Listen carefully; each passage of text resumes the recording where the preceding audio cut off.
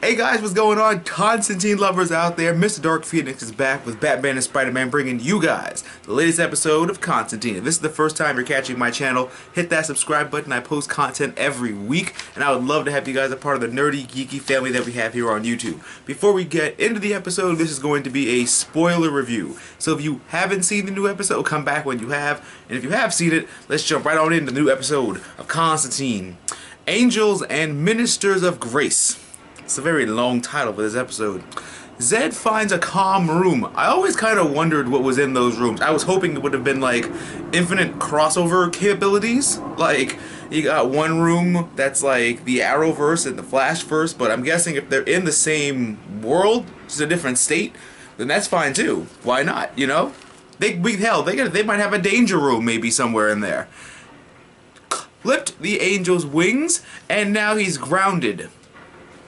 I actually loved the theme of this episode about why he, like, seeing the episode, I understand why he did it, but now seeing it, I'm like, well, now it makes a little bit of sense. Now you're like Castiel from Supernatural. You're like, you understand humanity more, and now you want to work harder to protect it and the people that protect it. Basically, maybe we'll see Manny more often going to fight some stuff. Hell, Constantine might trick him and make him wear the Dr. Fate helmet, which would actually be kind of broken. An angel with endless power and the Dr. Fate helmet of endless power.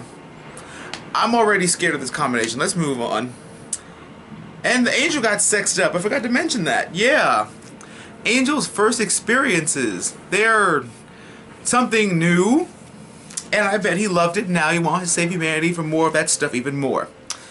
So, you know what? That sword he had, when he was pulling out stuff, he had that sword. I don't know if anybody saw it. If I could pick an Easter egg, I might want to say it's the Sword of Sin or the Sword of Salvation. Those are the swords that Azrael dual wields. One makes you feel guilt, and the other one makes you feel something else. So, by Constantine standards, I'm guessing he has the Sword of Sin.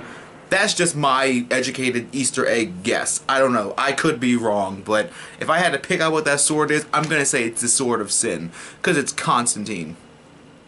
And Zed has a tumor, and she sees angels, which is actually better. So, but as like Constantine said, magic has a consequence, and I'm not sure if any of the other fortune tellers have tumors, but I mean, to each his own, I guess. I mean, they can use that to their advantage a little bit. If her dad ever comes back to kidnap her and wants to kill her, it's like, hey, you can't kill me because I have a tumor. So you have to get rid of the tumor if you want to do this, whatever, and use me for your ritual. So all in all, this episode was actually, I loved it. This episode was really good. I like how Manny was grounded and understands humanity more, and is now willing to understand more of what Constantine's doing. You know, and I like that a lot. I mean, it's like, we need all the help we can get. Apparently, if nobody else is coming so far, we need all the help we can get, and what better help than from an angel, and new artifacts and all that. Just, this show has endless possibilities. That's why we have to be on Twitter and saving Constantine, because I would hate to have a great show like this end,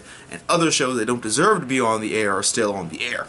So, if you guys want to go on Twitter, hashtag save Constantine, give a reason why, because you love it, or comment down here why we should save Constantine. And common question of the day goes as follows: what would you like to see from Constantine? Next week is the season finale, bringing back Papa Midnight. I'm excited and scared because they said season finale, but I hope it just stays a season finale, not a series finale, because first of all, they name dropped Dr. Fate in season 2. So, don't name drop that and expect me not to get mad if they cancel it. So, let's all save Constantine. Let's all name some reasons. I mean, I already named my reasons. I have the Clarion, the Witch Boy, Satana, Raven, Trigon, Swamp Thing, Lady Constantine, all that stuff. I can't wait to hear from you guys. Thank you so much for tuning into this episode. And always remember that through good times and bad times, remember to geek out and enjoy your lives. And I'll catch you guys on Monday for some Gotham.